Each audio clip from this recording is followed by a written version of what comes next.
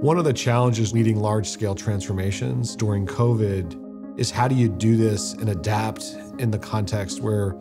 much of the workforce has been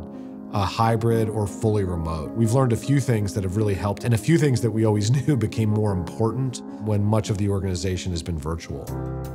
The first thing that we saw was the importance of the change story, in that every employee really does need to understand not just what we're doing or what we're asking them to do, but why we're asking them to do it, and how what they're gonna do and the why translates to the broader organization goals in a way that's personal and meaningful for them. Second, to get things done in the virtual context, we've really had to rely more on collaboration tools that allow people to work with each other in an agile way. And leveraging collaboration tools around initiative tracking has made a big difference. And that's letting people